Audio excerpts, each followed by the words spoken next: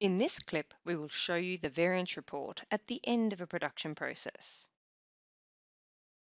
Our production order is now finalized and closed.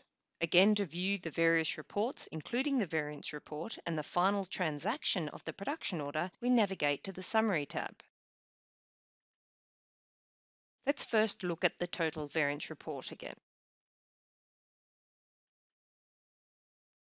The variance report shows us a number of things. It shows us the type, number, and description. These three columns show the various inputs and outputs of the production order. These include item components and resources that are consumed, the products and byproducts that are produced as a result of completing the production order, and any revaluation journals that are made deal with variances that arise during the production process.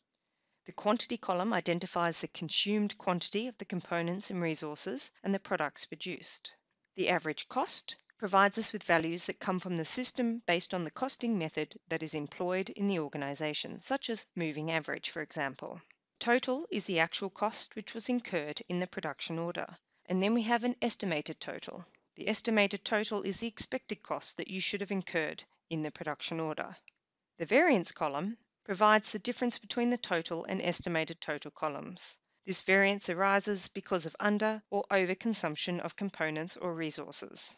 The last line of the variance report, which is the product revaluation, denotes the final transaction that was added to the production order by the act of closing the production order. This removes the variance in this production order by revaluing the end product.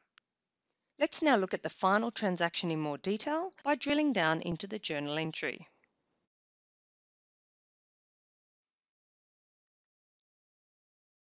The journal should reflect stock revaluation by the different variance amounts and any byproducts created in the production process. This is done via an intermediary account. We have now demonstrated how to review the variance report at the end of a production process and any related journal entries.